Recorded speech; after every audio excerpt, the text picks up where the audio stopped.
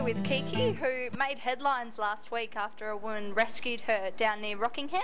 David, do you want to tell us about her success story now?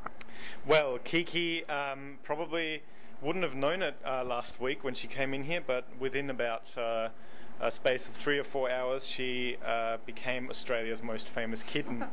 And we're very happy to let everyone know that she's actually found a home now.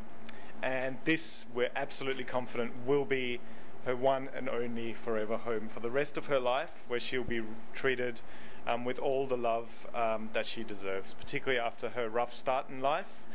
Just to recap, a woman rescued her at Waikiki Beach the other day after a group of teenage boys were about to set to her with a blowtorch. So she came just in time.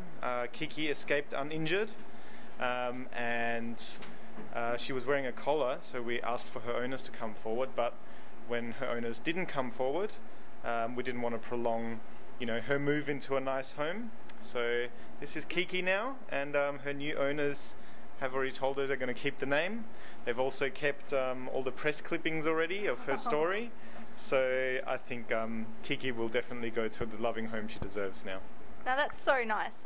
If anybody does see a cat around who might be in trouble or who even abandoned, what should they do? Well, in case of if there's animal neglect or animal abuse of any sort, they should always contact the authorities. They should contact either the police if it's a real emergency, or the RSPCA if they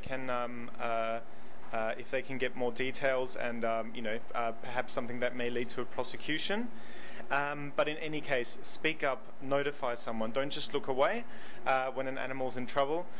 We live in a civilized place. We like to look after each other. That also means that we have to look after the animals that we share this space with. And Kiki is just a very, very small example of what good can happen when someone speaks up.